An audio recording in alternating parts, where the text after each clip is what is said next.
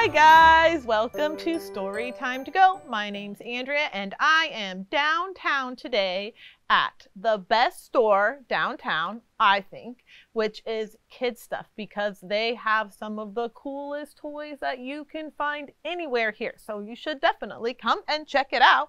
And I have a very good story for you today, a Christmas story which is called Through the North Pole Snow.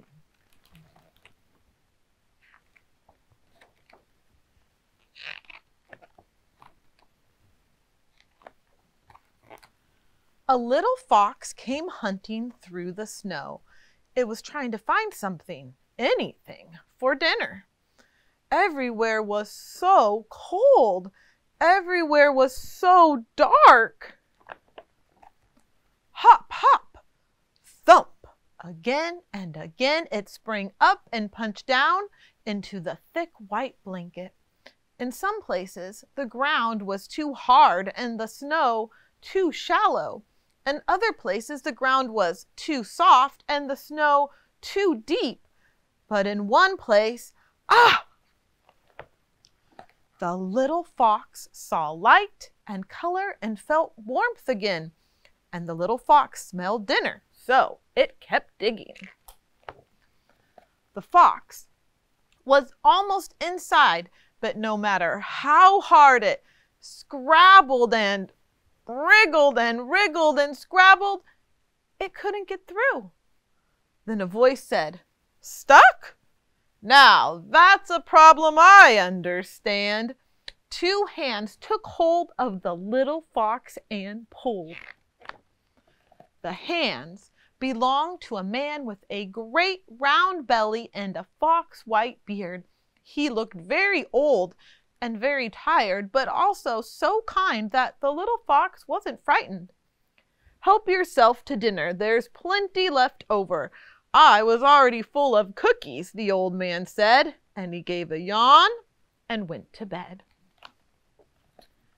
By the light of the giant log burning on the fire, the little fox explored. There were snowy boots and steaming clothes. There were piles of paper everywhere, and there were rows and rows of empty shelves. Eventually, the fox grew tired and went to bed. On and on. The man slept. The little fox slept too, some of the time, until one day a shaft of sunlight shone through the hole in the ceiling, and the man sat up with a stretch. He smiled when he saw the little fox. "You still here?" The man didn't look so old now.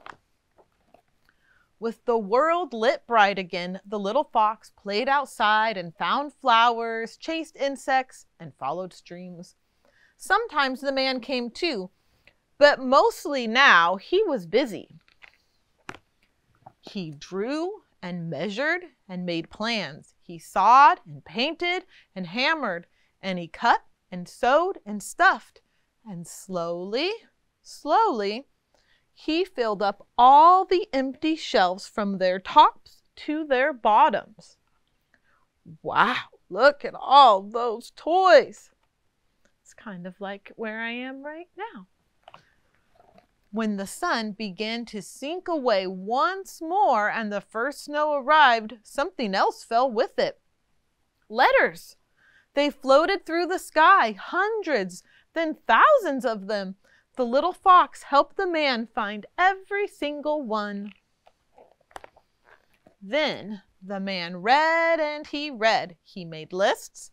He matched the lists to the things on the shelves, adding notes and crossing things off. And he filled a great sack. He didn't stop until colored lights came dancing across the sky and 8 reindeer arrived. Pawing and snorting and steaming, they dipped their heads for silver bells to be tied to their antlers and were harnessed to a sleigh. "Coming, little fox?" asked the man. His eyes sparkled brighter than the snow. The little fox went and at last understood everything. And when the sleigh was empty, the fox's heart was full. Oh. And together, the fox and Santa Claus came home. Oh, how cute is that? I hope you guys enjoyed this story today, and I will see you guys next time for more story time to go. Bye!